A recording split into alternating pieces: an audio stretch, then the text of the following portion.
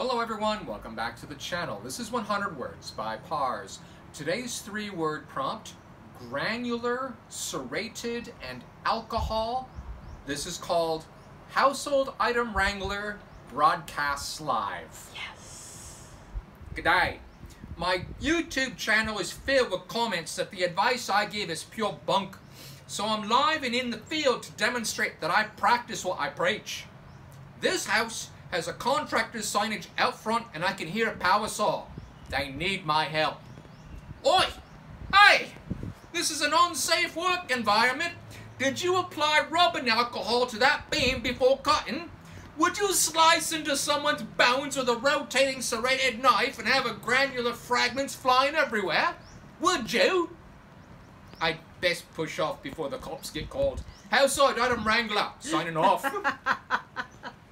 I love him. And I look, and I'm videotaping the ceiling. So, guys. Oi! If you're cut into the ceiling, it's like taking a man's head right off. Anyways, I hope you enjoyed that story. Please like, share, and subscribe, and come back tomorrow for another 100-word story by Pars.